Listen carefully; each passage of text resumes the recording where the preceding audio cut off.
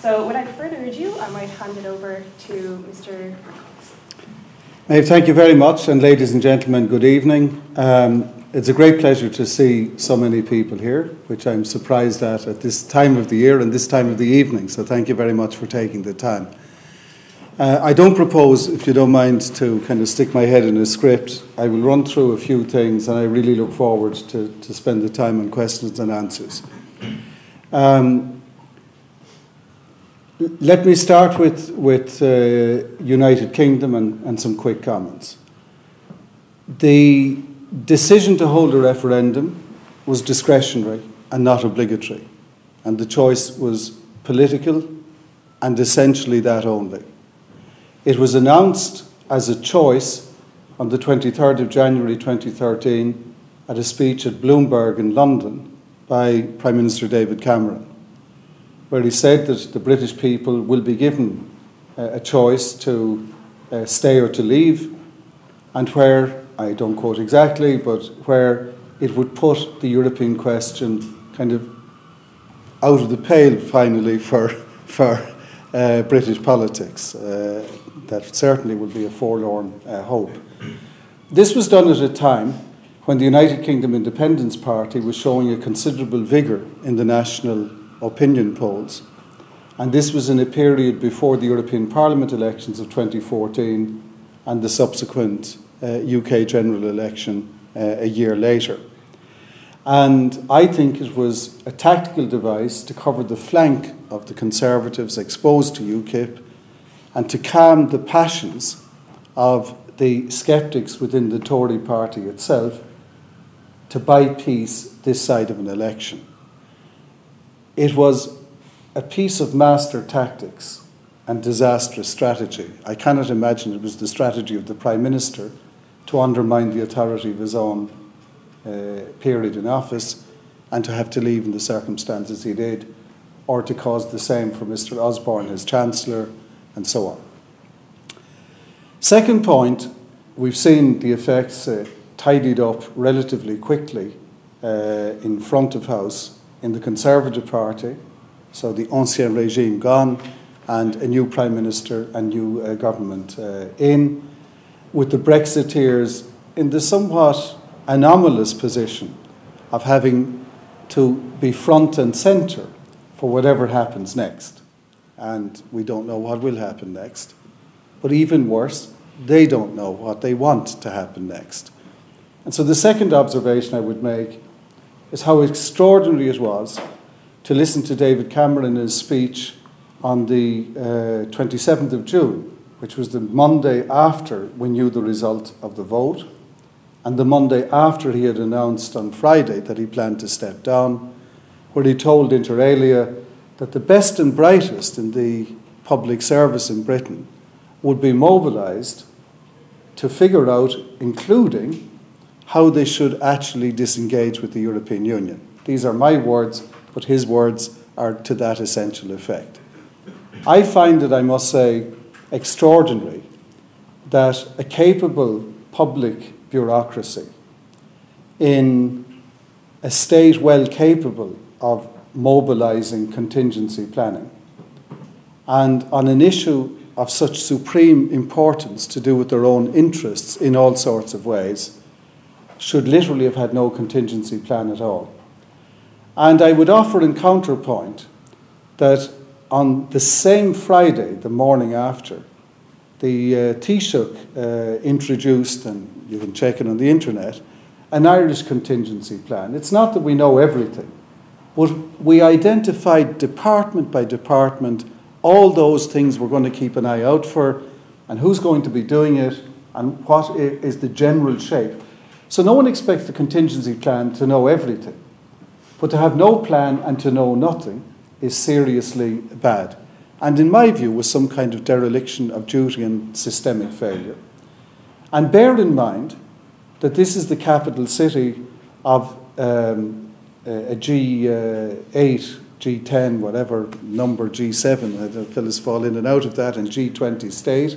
It is by GDP the 5th economy in the world, by purchasing power parity the 9th economy in the world. It is a state of 65 million people. It is the capital city and administration that as recently as 70 years, that's a long time ago, but in the life of a nation, not so long, as recently as 70 years ago, was the centre of an empire on which so-called the sun never set, and which controlled in one degree or another about 2/5 of the surface of the globe. So I find all that really extraordinary. That means, to come around with a new government, when will Mrs. May as Prime Minister be in a position or politically willing to table on behalf of the United Kingdom the Article 50 requirement to initiate the exit process? She said she won't do it this calendar year. She hasn't said when she'll do it, but I think there's a kind of an expectation, if not this year, then it should be early next year. And that's to play for some space, to figure out the angles, and to do a bit of informal checking out as to what the post-divorce process might look like. To give you a summary sense, we can come back in questions on detail. If any of you know in your family or among your friends anyone who ever got divorced, let me observe just one general thing, that when you get divorced, you don't expect after the divorce to enjoy the same conjugal rights with your partner as before. And so this is not about then getting at your former partner. It's about the state of being married is different to the state of being divorced. And so the state of Britain out of the EU will be certainly and definitively different to the state of Britain being in it. For the simple reason, to take the narrower divorce analogy I use, that life doesn't work in a way where you get to keep the conjugal rights, but you get to go off and do whatever you want on the side as well, and that you've already divorced. It simply doesn't work that way. So we have to wait and see how it evolves. There's been great debate in Britain, especially in the course of the campaign, about what would be the new relationship. Will Britain have free trade area agreements with everyone, including the EU? That's an option. Would Britain form a customs union with the EU? That's an option. Would they do a Britzerland, a Switzerland kind of model in EFTA? That's an option. Would they do an EEA-style model as Norway? That's an option. Would they do none of the above and opt for MFN, the most favoured nation status under WTO? That's an option. And then some hybrid of some or all of the above might be something that they want to negotiate.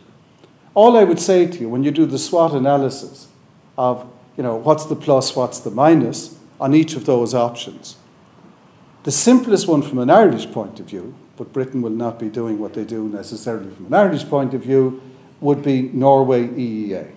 Because they stay in the internal market, the financial services in Britain have passporting rights, etc. So those are the good bits. They have the same set of regulations, everything we know doesn't change, and there are no tariffs, and that makes also life in this island a lot easier to do with north-south flows of trade or east-west flows of trade. But if you're in the EEA, you have to accept, as Norway does today, the free movement of labour. You have to give a contribution. I'm not saying this is what it would be, but if the British had to pay per capita what the Norwegians pay per capita today, they would have to pay 80% of their net contribution of today, and that money wouldn't be available to use for all the other things they said they would spend it on. It might not be available because the economy shrinks, but that's another question. And so all that stuff is out there, and it's not at all obvious that that's what a Tory party with a 17-seat majority, with a number of potential volcanic eruptions that haven't yet erupted to do with the politics of disengagement, is well placed to do. So we're left guessing. They're guessing and we're guessing what all that could be. What we do know is that the desire to take back control, which was at least one of the themes of the debate and at least one of the motivations for some of the people who voted no, is built around some kind of concept of sovereignty, different to the kind of pooled sovereignty of the European Union. But the double sovereignty question that it poses has now arisen. That the United Kingdom wants to get sovereignty back from the EU and its institutions, causing parts of the United Kingdom to want to get more sovereignty, not to be taken the same road by the European Union. So the double sovereignty question, Scotland, independent or not, UK fragmented or not, question mark, is the fragmentation counterpart of the sovereignty question.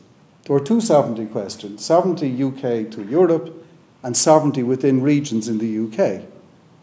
And then you have the counterpart question of fragmentation. Scotland, Mrs. Sturgeon has placed Scotland strategically very well, but if you listen very carefully to all the words she uses, she hasn't definitively said they will have another independence referendum. She has definitively said that it could be very interesting to think about having such a referendum, and so that's an interesting piece of wriggle room. If we go back to the last Scottish referendum, just a little sidebar, there was a huge white paper, and if you want to read 660 pages or so of stuff, there's some really interesting stuff there. But a big part of it was, how does an independent Scotland pay for itself in terms of fiscal capacity?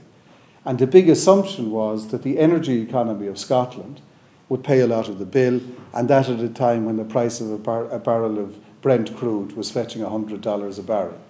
So there's a big question that hasn't gone away. It's not up there at the moment. And there's a second thing.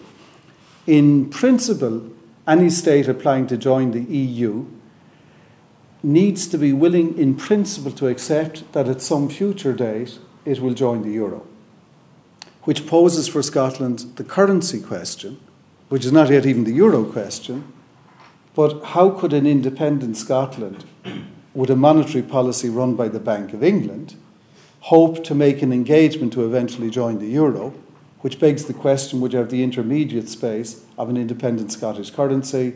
So when you get into all those debates, maybe it'll all happen, maybe it won't all happen, if they decided to have a thing. So that's there.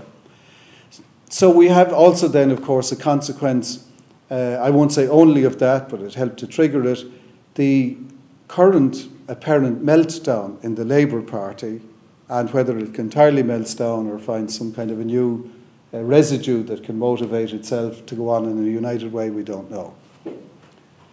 Let me park for a moment then the political and institutional parts of the UK and add just one other comment. Everyone who's good at doing sums, Her Majesty's Treasury, the International Monetary Fund, the OECD, the National Institute for Economic and Social Research, the Institute of Fiscal Studies, etc., the Bank of England, all said Brexit will be bad for the UK. Their numbers varied as to how bad, but it was all kind of pointing down. And this was then labelled as Project Fear. But it may well be, as we see the PMI, so the manufacturing stuff that was published last week, which is certainly below 50 and radically down, so our orders delayed, postponed, etc., and other elements, that the United Kingdom indeed probably rejected a degree of project reality on the grounds of arguing that the hypothesis was Project Fear. And so we don't yet know the full economic consequences for the UK, but a few little numbers. The Institute of Fiscal Studies reckoned that if the UK GDP declined by merely 0.6%, that would wipe out the entire net benefit of not contributing to the EU budget. And there's an awful lot of estimates that suggest the numbers will be much larger than 0.6%, which brings back another political problem, that a lot of people also voted because they thought on Boris's bus that 350 million a week is a huge amount of money, which indeed it is. But Britain has a rebate, CAP funding for farmers, research funding for universities, and some social funding, regional development funding and rural development funding. And when you add it all up, the 350 billion has to be halved because they get half of it back. So the bit that's left over is half if a recession or a slowing economy doesn't suck that half down to zero in fiscal space terms. And when you add it all up, which is quite extraordinary, but emotions rule the roost often in a referendum in a way that rationality doesn't. If you add it all that is the equivalent of 1% of the public expenditure of the United Kingdom, which means 99% isn't touched by the debate. And so it's a very small little piece of ground on which to swing a very big set of emotions. I'm going to park the UK and move to Ireland. In the case of Ireland, the concerns have been, I think, already well articulated about some aspects of the Irish case which are unique as regards a departing UK and the rest of the EU. We have a 499 long kilometre border with Northern Ireland. And we hear all the anxieties about, wanting to keep things open and flowing and so on.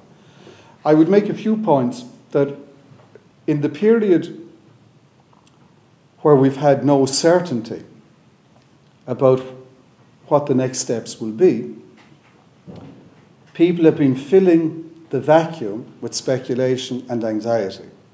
And I would say it's a very useful moment to dial back on that dialogue and to dial up some of the other things. So let's take the Common Travel Area to start with. The Common Travel Area is in existence since the 1920s. You will find bucket loads of research, and if you want to find it originally, bucket loads of documents in the National Archive for Britain in Kew Gardens or in the National Archive here in Dublin.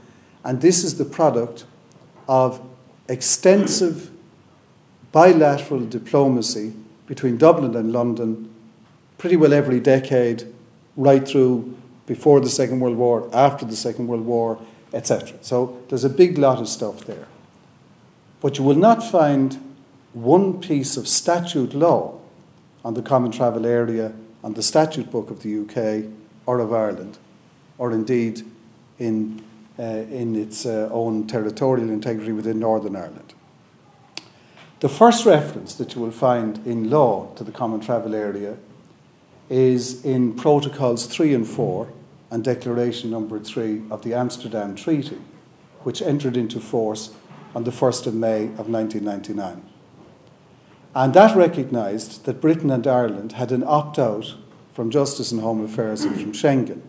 But Ireland put in a political declaration to say, but we choose to reserve the right to opt into pretty well everything that might be consistent with keeping the Common Travel Area, which is part of the Protocols 3 and 4. And a protocol in a European treaty has the equivalent effect in law of an article in a European treaty. And so this is already in EU law. In 1999, there were 15 member states, but every state that joined since signs an accession treaty where they take on the acquis of the existing treaties and the existing secondary law. And so we're not starting with a blank sheet. We are not. Here I take some of the commentary I've seen in media, and of course I wasn't at the meeting. I'm sure the meeting went very well.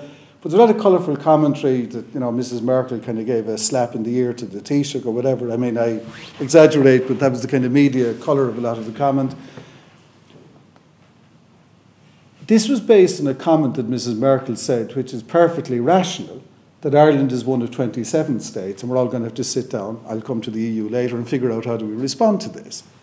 That didn't mean that Mrs. Merkel was putting Ireland down. So let me just kind of wheel that back a little bit. Sometimes you get comment here that, look, we're only small. We're only a few million. There's hundreds of millions. We're on a small island. We're on the periphery, etc.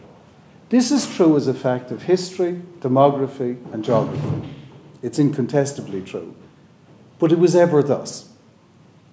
However, as a member state of the European Union, we are not some hapless peripheral mendicant who has to go down on our knee to assert our rights.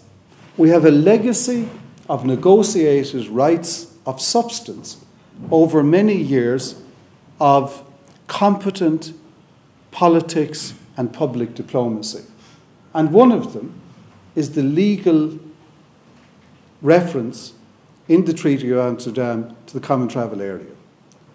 Now we have the Taoiseach saying, we have the British Prime Minister saying, the Northern Ireland Secretary saying, we have the First Minister saying in Belfast and the Deputy First Minister in Belfast, all saying they don't want a hard border, they don't want to go back to the old days, and they want to keep this open to the maximum extent. And we go put our hand up as a small state in a system based on the principle of the equality of status of states. not the equality of the muscular weight, votes in council, size of economy, but the equality of status of member states, to point to the treaties and say, that's a comfort zone for us because it's part of an existing European acquis at the level of protocol definition, which itself is the equivalent of treaty law. And as you well know, to change treaty law requires unanimity. And I can think of one state that might take a dim view of trying to tear up that particular acquis. So I feel like tone it down, dial it back, and recognise we are players. We have played, and this is there. So if no one in Britain or Ireland or Northern Ireland wants to do things to each other on the border which are nasty, and if we have an acquis from Amsterdam which actually expressly mentions the common travel area and gave us the Schengen opt-out to do our Anglo-Irish thing, I think we've all the bits we need. Then you might say, which would be a fair point, but what happens if all these guys show up here that we don't want, or more to the point, that the British don't want, or if they were in the United States that Donald Trump wouldn't want, the illegal migrants, etc., etc. You can add up the whole list yourself. The welfare spongers who want to come and live off the National Health Service or whatever in Britain. This is a very interesting question, but it's not a very new question. The identical question exists today, and existed last year, and existed for a long time. Because, of course, anyone could have slipped in by the back door, in principle, in theory, at any time. So it's not a new theory. So what happened on that front? We had, again for the first time beyond the standard diplomacy that had negotiated the Common Travel Agreement, we had a joint statement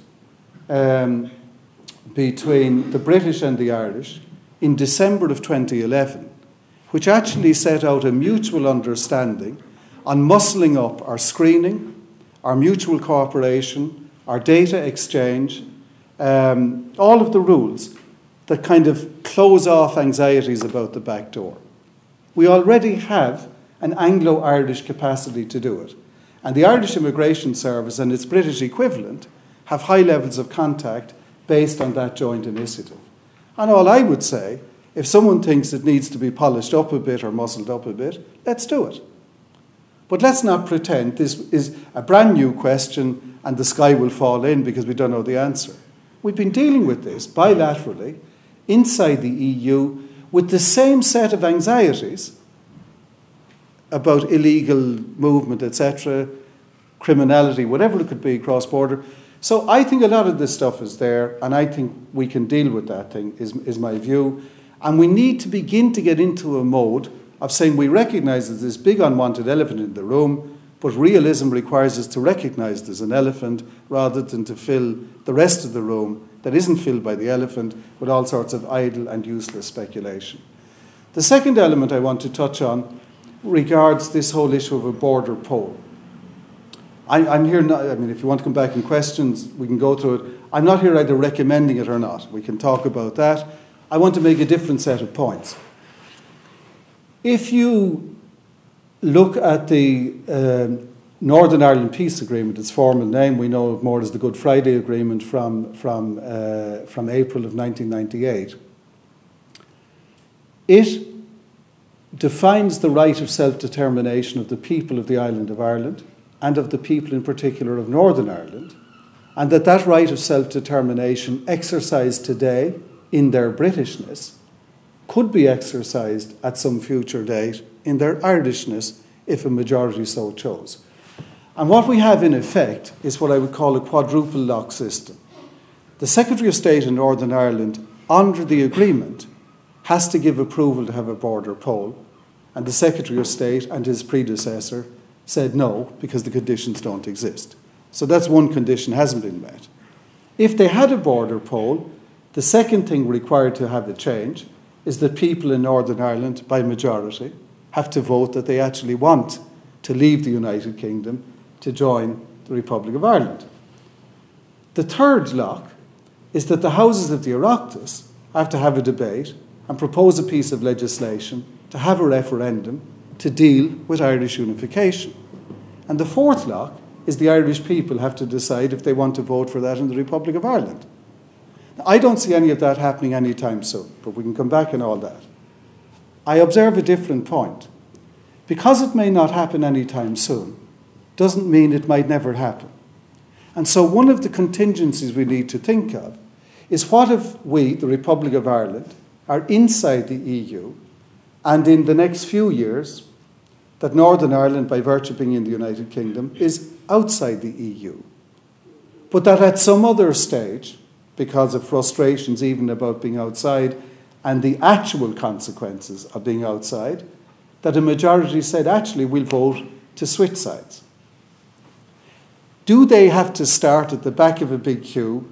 Do they need the unanimity of every existing member state to change primary law to recognise that a new state is joining? Do they need to negotiate 31 chapters? The answer to that is no, because de jure Article 3 of the Irish Constitution, through hearts and minds rather than territorial claim, lays a claim to the unity of the nation of Ireland in all its diversity, subject to a consensual vote, of course, in Northern Ireland, which means we've left open the finality of Ireland's self-determination. And here we have a perfect example. German Basic Law, 1949, Article 23. The Allies produced lots of eminent professors to help the Germans, who have lots of eminent professors, to write the Basic Law with all the checks and balances we know. But Konrad Adenauer and the parliamentarians at the time said, hold on a minute, there's one thing you don't have in here, which is we lay claim to German unification.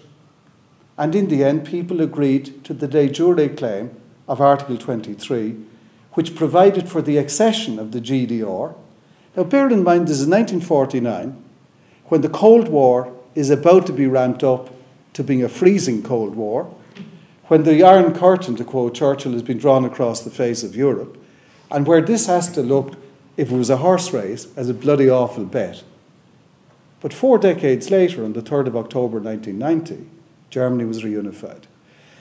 And because it was acceding into the continuing state, which was the high contracting party that had signed the treaties, it wasn't a new state, and therefore required no change in EU primary law and no unanimity of everyone to take in a new state. It was simply a bigger old state. And so what we had in 1990, or in the 2 years that followed, was an enlargement of territory without a new accession. And to my mind, it is the perfect example of a future Irish perspective, even if that mightn't happen for 100 years. Who knows what will happen in 100 years, or 50 years, or 20 years, or maybe 5 years. So I think we need to provide for that. It's a de jure concept, but with real de facto implications, because later it could have a real meaning to us, and we don't want to add other layers of uncertainty. The other thing for Ireland is that we have, in a kind of a way, and I'm sure in this audience you represent different parts of it, we have kind of the coexistence of two economies. We have the foreign sector, which drives massive amounts of our exports, and indeed does some extraordinary things with our GDP, as we saw. We have all of that, and all of its energies, and that has radically diversified Irish trade. But for Irish domestic firms, food and agriculture in particular, and for small and medium enterprise, they have a trade dependency of about 40%, 40 in the UK, whereas the state at large is only 14%, 14. So the implications to do with jobs and trades at the SME and Irish enterprise level are seriously more difficult in some post-Brexit circumstances than in some others. So if we could run Britain's negotiation, we'd surely want them to go for the Norway EEA option, which is the one that least damages the potential. And then one last comment on Ireland economy and that connection. Somewhere of the order of 16 or 17% of Ireland's GDP is earned with engagement with UK goods and services. And that exists as the transmission mechanism.